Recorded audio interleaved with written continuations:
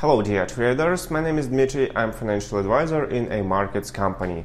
And today we would like to talk about a pair of interesting trading ideas on foreign exchange and cryptocurrency markets. The Australian dollar is continuing to grow against US dollar after price reversal on yesterday's trading session. Australian dollar American dollar had updated a new low of this year to 0.7344 before traders started to fix profit on the short positions.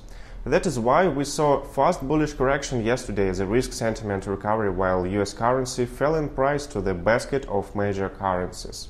We still expect the growth to 0.7450 and 0.75 levels from Australian dollar American dollar, while it's trying to break 0.74 resistance. The main support level is at 0.7344. The Cayman indicator shows 81% of buyers, so that's why our trading idea for Australian dollar American dollar is selling on bullish corrections from 0.7450 and 0.75. Today we are waiting for US PMI data, which will be published at 16:45 at Eastern European time. The Ethereum Classic grew and successfully fixed above the resistance zone $16 and $16.30 yesterday.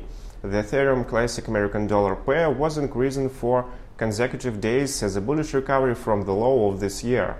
Unfortunately, today Ethereum Classic shows bearish sentiment under the pressure of the crypto market. As we said earlier, our long position from $16.50 is still actual. There might be flat movement of the Ethereum Classic American dollar according to MACD and Keltner channel today.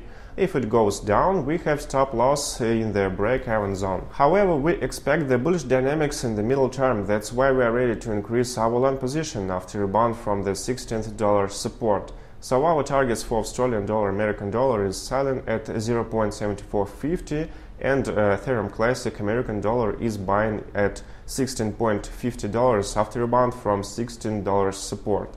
Thank you for your attention. This is all for today, and visit amarkets.com for more market analytics and trading news.